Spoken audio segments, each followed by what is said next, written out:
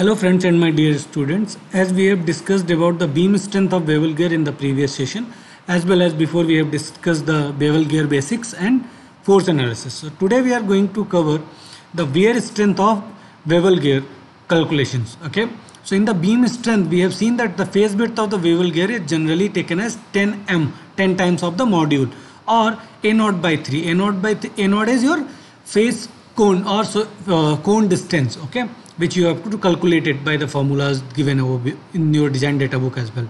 So this is also mentioned in your design data book. So fetch up the data over there and do click whenever you are solving any numerical related to the bevel gear. So now the wear strength, in order to determine the wear strength of the bevel gear is considered to be equivalent to the formative spur gear in the plane which is perpendicular to the tooth at the larger end, which we have also assumed in the calculation of the beam strength.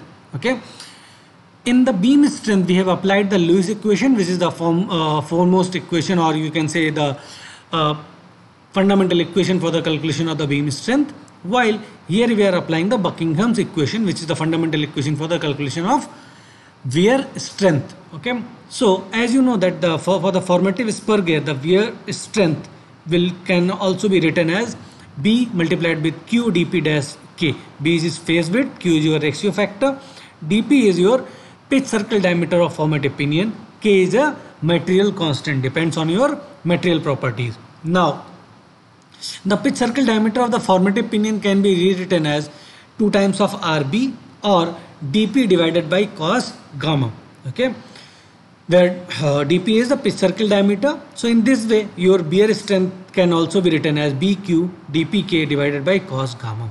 Okay, in case of the bevel gear, either the pinion or gear is generally overhanging, so it is subjected to the deflection and the action of tooth forces, and it can be found that transmit the load only 3/4 of the face width is effective. Means whenever it is transmitting the load, only 3/4 of the face width is effective. That's why instead of taking whole face width, they have rewritten as 0.75 of B. Rest all formulas are same. So we will take this particular formula as a final formula for the calculation of the wear strength of the bevel gear, where Q you can calculate with the help of number of formative teeth 2ZG dash divided by ZG dash plus ZP dash, and it can also be rewritten as 2 times of ZG divided by ZG plus ZP tan gamma. This formula you can also fetch up from your design data book. Take to refer those pages where you can get it.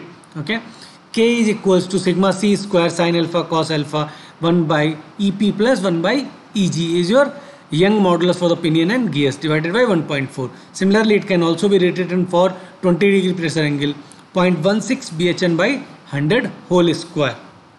So this is all about the wear strength, and the wear strength indicates the maximum value of the tangential force at the large end of the tooth that the tooth can transmit without pitting or wearing failure, and it should always be more than the effective force between the meshing teeth. That's why factor of safety will come in the picture.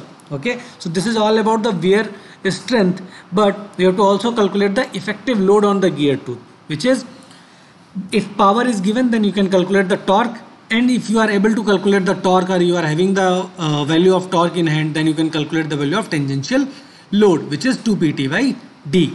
Okay, so the tangential component due to the power transmission, so there is a dynamic load which you can calculate with the help of Buckingham's equation in the final stage, that P effective will be equals to CS PT by CV. CS is your service factor, CV is your velocity factor. So if you have done the calculation of the spur and helical gear, then you can easily recall this value. So the velocity factor for the cut teeth, it is equals to 6 divided by 6 plus V, while velocity factor for the generated teeth, okay, there are two kinds of teeth manufacturing methods for manufacturing of bevel gear teeth. So depending on which kind of manufacturing method or which kind of velocity, which kind of teeth they have manufactured, either cut teeth or generated teeth, then you can select the velocity factor formula. Similarly, the formula for the dynamic load for the bevel gear can be rewritten as 21V CEV plus PT divided by 21V plus under root CEV plus PT.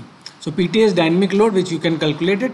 Okay, then pitch line velocity deformation factor, sum of the errors between the two missing teeth, face width of the tooth, and as well as the tangential force due to the power. Okay, so in this way you can also calculate.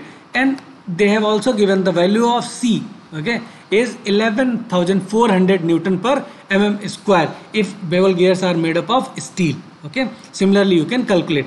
And P effective can also be rewritten. You have also seen this formula. If this incremental dynamic load will come in the picture, then it is CS plus CSPT plus PD. Okay, and this to avoid the failure of the gear tooth due to pitting, your bearing strength or bear strength is equals to P effective multiplied with the factor of safety. Okay, so in this way you can also calculate the value of factor of safety if it is not given in the picture.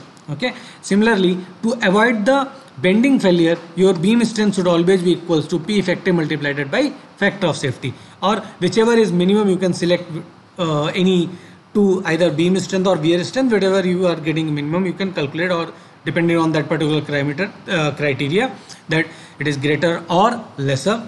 So we will solve this numerical in upcoming session. You can practice by your own, okay, and go through it, this particular numerical, so that you can have your doubts cleared whenever we are going to discuss this particular topic.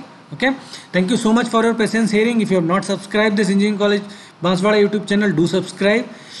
And for more such updates about different branches of engineering like mechanical, electrical, civil and computer science engineering. Thank you so much for your patience hearing. Do visit for upcoming sessions of this beam strength bevel gear designing problems in the next session, where we will discuss the numericals related to this particular topic. Thank you so much.